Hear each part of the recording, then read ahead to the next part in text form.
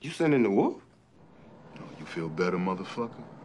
Shit, Negro. That's all you had to say. Is she the hysterical type? When does she do? Bank 6 die hand. Mm-hmm. Pass the shoe. Give me the principals' names again. Place your bets. Jules.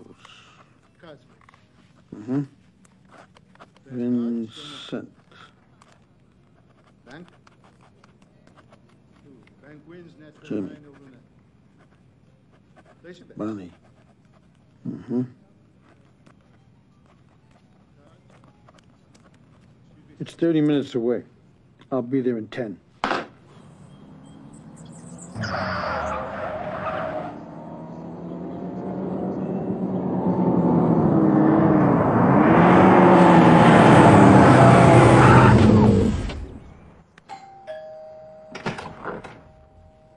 You're Jimmy, right? This is your house? Sure is. I'm Winston Wolfe. I solve problems. Good, we got one. So I heard. May I come in? Yeah, please do. You must be Jules, which would make you Vincent. Let's get down to brass tacks, gentlemen. If I was informed correctly, the clock is ticking. Is that right, Jimmy? 100%.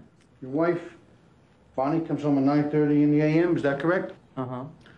I was led to believe if she comes home and finds us here, she wouldn't appreciate it none too much. You wanted that. All right, that gives us 40 minutes to get the fuck out of Dodge. Which, if you do what I say, when I say it, should be plenty. Now, you got a corpse in a car, minus a head in a garage. Take me to it.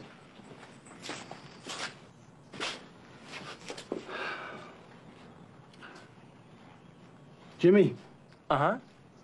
Do me a favor, will you? Don't I smell some coffee back there. Would you make me a cup? Yeah, sure. Oh, how do you, take it? Lots of cream, lots of sugar.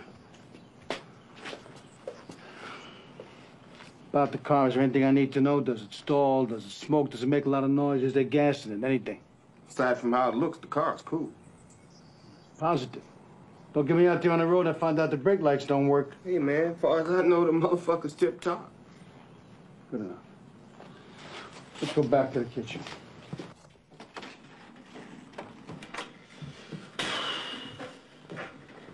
Here you go, Mr. Wolfe. Thank you, Jimmy.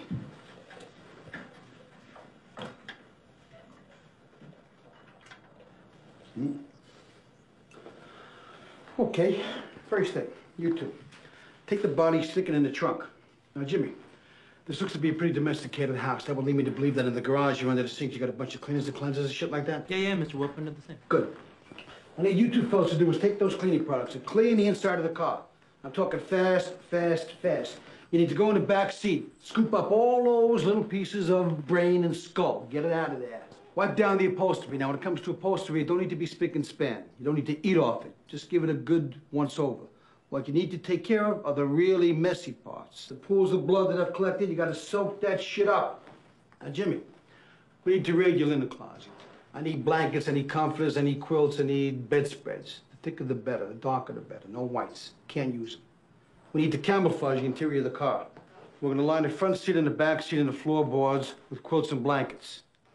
So if a cop stops us and starts sticking his big snout in the car, the subterfuge won't last. But at a glance, the car will appear to be normal. Jimmy, lead the way. Boys, get to work. Please would be nice. Come again? I said a please would be nice.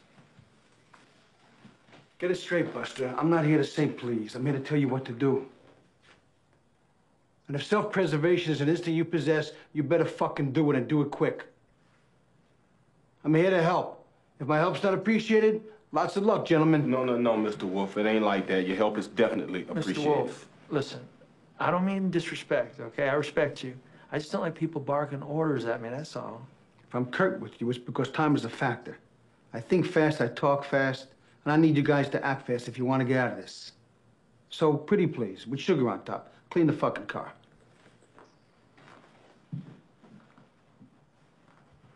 Don't be looking at me like that, all right? I can feel your look.